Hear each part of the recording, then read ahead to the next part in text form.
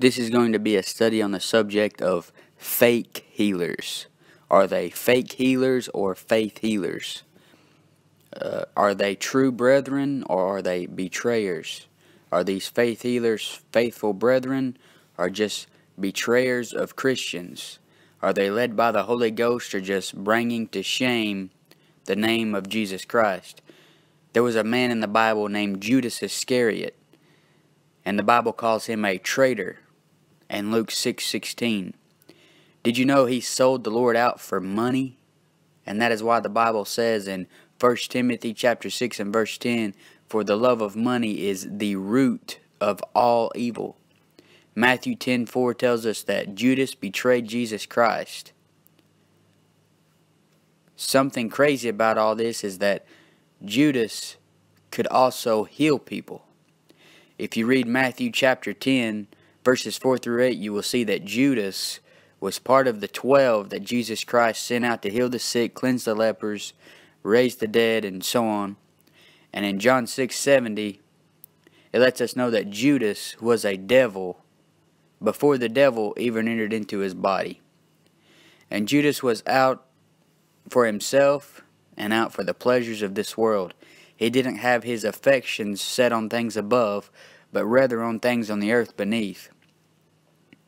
Something interesting about Judas is that he is a definite type of the Antichrist. And the Antichrist, when he comes in the tribulation, may have the spirit of Judas Iscariot. And in this study, you need to ask yourself, are these fake healers true brethren or just betrayers? And ask yourself, do they heal the blind or do they rob you blind? Another characteristic of Judas was that he was a thief. As the Bible calls him in John chapter 12 and verse 6, not only did he heal the blind, he would also rob you blind. Many ignorant Christians give money to these frauds who claim they can heal people. These thieves sell products that are supposed to heal people, but they don't actually heal anybody. And what kind of a disgusting, vile, nasty snake likes to go around and steal money from sick people? These faith healers, they claim to have the apostolic signs, do just that. They steal from sick people. Ask yourself this, is someone like Benny Hinn a apostle or a poser? If you look at Revelation chapter 2 and verse 2, it says, I know thy works, and thy labor, and thy patience, and how thou canst not bear them which are evil, and hast tried them which say they are apostles and are not, and hast found them liars. Do they really have the gifts of the apostles? If they don't, then they are the biggest lying frauds on the planet. If they really have the sign gifts of the apostles, then they should be able to do all the signs listed in Mark chapter 16. If you look at Mark chapter 16, verses 17 and 18, it says, and these signs shall follow them that believe. In my name shall they cast out devils. They shall speak with new tongues. They shall take up serpents. And if they drink any deadly thing, it shall not hurt them. They shall lay hands on the sick, and they shall recover. Can these fake healers pick up a deadly serpent or drink deadly poison? Next time you run into a fake healer, ask him if he can drink rat poison so that you can believe he is sent from God. He won't do it. That is what these sign gifts are for. They are to confirm the word with signs following, as it says in Mark 16. And if they really got the gifts, then they should be able to do all these things. They should be able to take up serpents, drink any deadly thing, lay hands on the sick, and all of them should recover. The reason why these fake apostles are posers is because they all have misfires. Not everyone gets healed. They claim the ones who don't get healed didn't have enough faith. But in the Bible, when Jesus healed Lazarus, Lazarus was raised from the dead. Lazarus didn't have faith. He was dead. The reason the apostles had the gifts of healing was to help the Jews believe what was being preached. The Bible even talks about Jesus healing people who didn't have faith. If you look at Mark chapter 6, 4 through 6, it says, "But Jesus said unto them, A prophet is not without honor, but in his own country, and among his own kin, and in his own house. And he could there do no mighty work, save that he lay his hands upon a few sick folk and healed them. And he marveled because of their unbelief, and he went round about the villages teaching." Some people were healed, but they were in unbelief. And the only time someone was rebuked for not having enough faith for the healing was in Matthew chapter 17. And it wasn't the person who needed to be healed that didn't have the faith. It was the people who were doing the healing that didn't have the faith. Matthew 17 through 20 says, "Then Jesus answered and said, O faithless and perverse generation, how long shall I be with you? How long shall I suffer you? Bring him hither to me. And Jesus rebuked the devil, and he departed out of him, and the child was cured from that very hour.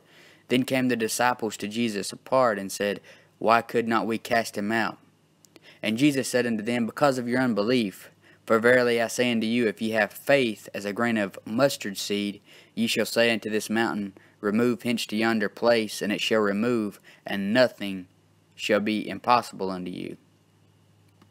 The next thing you should ask yourself is, are they men working miracles, or just the working of Satan?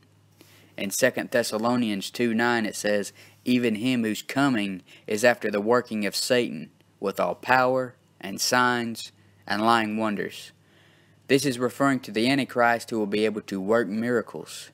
Another bad thing about this faith healing stuff going on is that Satan can counterfeit the gifts. Men will see a person supposedly get healed and believe their experience, they'll believe what they saw, over the words of the King James Bible. If men are doing things contrary to Scripture, then they aren't led by the Holy Spirit, but rather by an unclean spirit. The Bible talks about the mystery of iniquity, which is the Antichrist. In 2 Thessalonians 2:7 says, "The mystery of iniquity doth already work." The Bible talks about many antichrists, and these fake healers are just forerunners for the Antichrist. The devil can make his men look just like God's men, unless you know the Bible and can see through the deception. In 2 Corinthians 11:13 through 15, it says, "For such are false apostles, deceitful workers, transforming themselves into the apostles of Christ. And no marvel, for Satan himself is transformed into an angel of light. Therefore it is no great thing if his ministers also be transformed as the ministers of righteousness, whose end shall be according to their works." So you have these fake apostles, false apostles, deceitful workers, transforming themselves into the apostles of Christ. And they're deceiving people, deceiving Christians everywhere into thinking that they're the real thing and they should send them their money, and if they don't have faith, then they can't be healed. And if they didn't get healed, they didn't have enough faith. And see, and it says, "And no marvel, for Satan himself is transformed into an angel of light." The devil doesn't always come as looking evil. He comes as looking like an angel of light. And his ministers are transformed into the ministers of righteousness. But moving on, the next thing you should ask yourself, are they healers or hypocrites? If they can heal, then why do they have sicknesses themselves? Why would they need hearing aids, glasses, Tylenol, or anything else to get rid of a sickness or discomfort? Another question is, do they serve the God of the Bible or the God of their belly? Philippians 3:17 through 19 says, "Brethren, be followers together of me, and mark them which walk so as ye have us for an ensample. For many walk, of whom I have told you often, and now tell you even weeping, that they are the enemies of the cross of Christ, whose end is destruction, whose God is their belly, and whose glory is in their shame, who mind earthly things." These fake healers love to feed themselves. The eyes of man are never satisfied, as the Bible says. They want more and more money. There is nothing more sickening than turning on the TV to TBN and hearing some fake sissy talking real pious and asking you to send him money. Titus 1:11 describes them perfectly. If you look at Titus 1:11, it says, whose mouths must be stopped, who subvert whole houses, teaching things which they ought not for filthy lucre's sake. The love of money is the root of all evil. They want money to fulfill all the desires of their flesh, and they need to feed their belly. They will rob you blind to get your money. The first time someone was healed in the Bible was when Moses healed his own hand in Exodus chapter 4, verses 3 through 8. And the purpose of Moses being able to do this miracle and the many miracles to come was to convince unbelieving Jews that he was legit and the real man sent from God. The same thing goes for the gifts of the apostles. Mark 16:20 says they confirm the word with signs following. And then in 1 Corinthians chapter 1 and verse 22 it says, the Jews require a sign. When the Jews rejected the Messiah in the book of Acts, Paul talks about turning to the Gentiles. So God quit dealing with the Jews and started dealing primarily with the Gentiles. At this point, the sign gift ceased, and Paul couldn't even heal himself anymore. And he even left Trophimus sick in 2 Timothy 4:20. He told Timothy to use a little wine for his stomach's sake and often infirmities. So his friend was sick often. And if he had the gift of healing, then he left him hanging. He could have healed him or sent him a special item to heal him, but he didn't still have the gift of healing. If you look at Acts chapter 19, 11 through 12, it says, and God wrought special miracles by the hands of Paul, so that from his body were brought into the sick handkerchiefs or aprons, and the diseases departed from them, and the evil spirits went out of them. So he could have sent a handkerchief or an apron and healed Timothy. And even Peter, he could heal people by just his shadow passing over them. But when God switched to dealing with the Gentiles, the sign gift ceased. And did you know that at the end of Paul's ministry, he had a doctor tagging along with him everywhere he went, which was Luke, the beloved physician, as it calls him in Colossians 4:14. Paul had been beat down so much that there wasn't no telling what was wrong with his body. And in 2 Timothy, Paul says, only Luke is with me. He needed a doctor because his healing powers were gone. He lost his touch because it switched from Jew to Gentile. The Gentiles aren't the one that require the sign. The sign gifts and the gift of healing come back during the time of Jacob's trouble. In Revelation 9:3, the devilish locusts that come up out of the bottomless pit are said to have power like scorpions. The locusts have power like scorpions. Then if you look in Luke chapter 10 and verse 19, it says, behold, I give unto you power to tread on serpents and scorpions, and over all the power of the enemy, and nothing shall by any means hurt you. So that was one of the gifts that Jesus gave to the apostles. They'd be able to tread on serpents and scorpions, and nothing shall hurt them. The men who have the gifts in the time of Jacob's trouble, which you know as the tribulation, would be able to tread on these locusts. The Bible also talks about in Revelation 9:19 that the devilish horses that John saw, which have tails like serpents.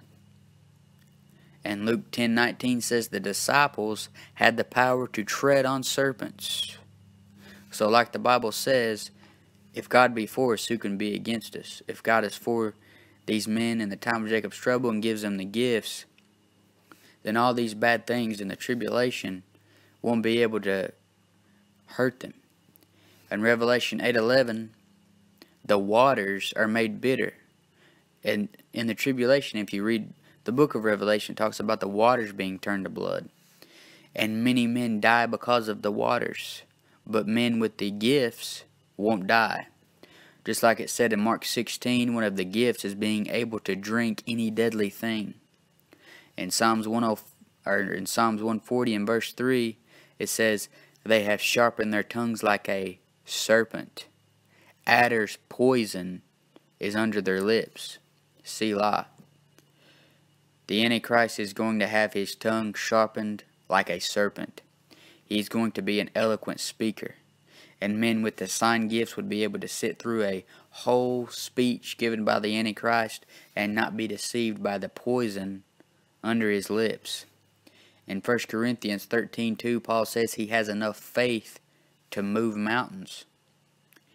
And then if you look at Revelation 8 in chapter 8, or 8 in verse 8, it says, and the second angel sounded, and as it were a great mountain burning with fire was cast into the sea, and the third part of the sea became blood.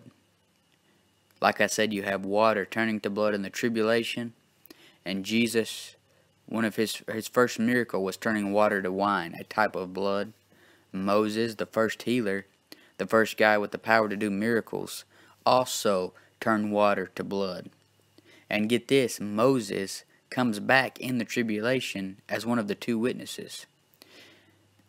So right now these gifts have stopped for the time being because we walk by faith and not by sight. Faith is the substance of things hoped for, the evidence of things not seen. But the gifts come back in the tribulation after the church is taken out and God starts dealing with the Jews again. And that is why it is called the time of Jacob's trouble. These gifts don't cease until that which is perfect is come, as it talks about in 1 Corinthians 13:10. And that which is perfect is the one which strengthens you, as the King James says. The New Versions say, I can do all things through Christ who strengthens me.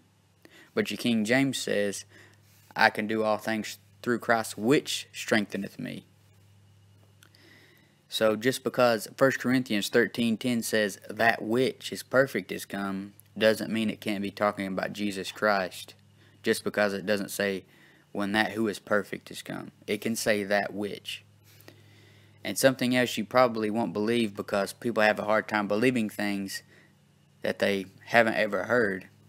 But I believe it is possible that John and some of the other disciples make another appearance during the tribulation with the sign gifts. And you say that's crazy. But yet you believe Moses and Elijah are coming back. And they have been gone a whole lot longer than the apostles.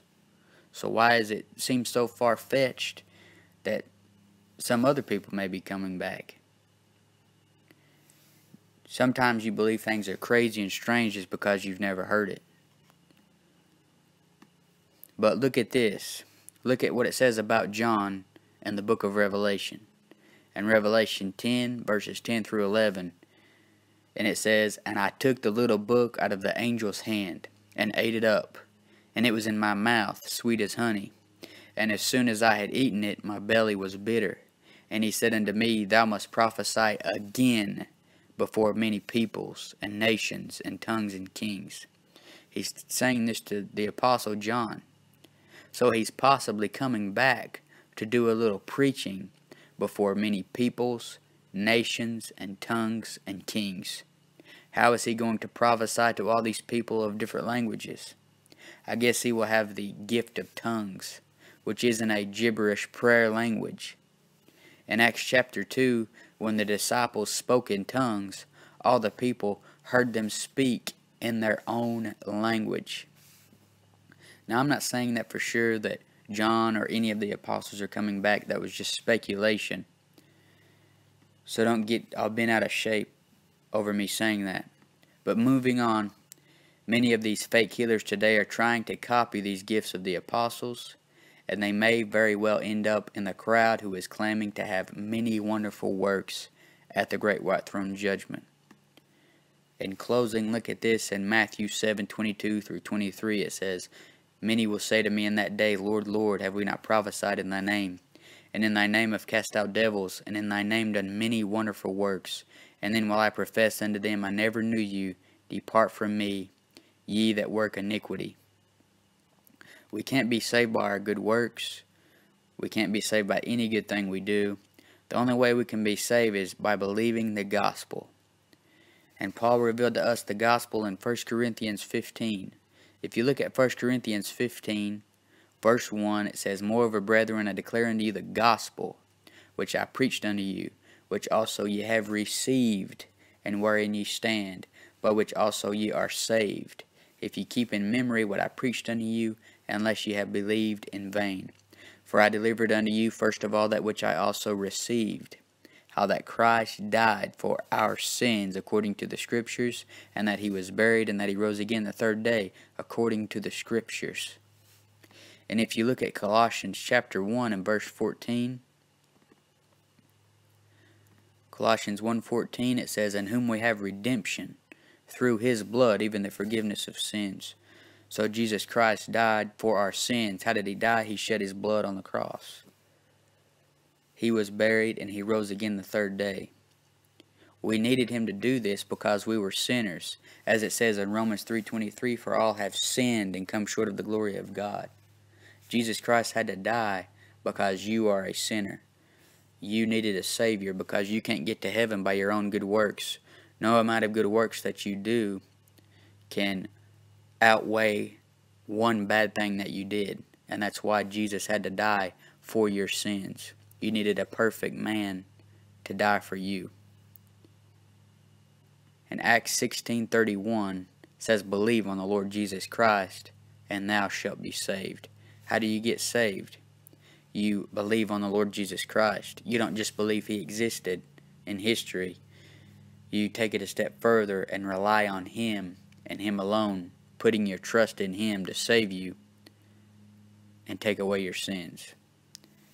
You turn from your own self-righteousness and rely on the righteousness of Jesus Christ. You realize your own goodness can't save you, and that only relying on the finished work of Jesus Christ can save a man. You don't quit sinning to get saved. You don't continue living a good life to stay saved. You're saved once and for all when you believe the gospel. And you need to stay in fellowship, not stay in relationship. The relationship always stays the same. Once you're saved, you're always saved. But you need to stay in fellowship by a daily confession of sins, reading your Bible, praying, and trying to do your best daily. And you don't do them things to stay saved. You do those things because you are saved and because you love Jesus Christ. But once you have the blood applied to your soul, it can't get unapplied. Once you're born again, you can't get unborn again. Once you have the imputed righteousness of Jesus Christ, you can't get it taken away. But I hope you're saved, and I hope that this study has helped you realize that all these fake healers on TV or wherever else you may have seen them are nothing but false apostles and liars according to the Bible.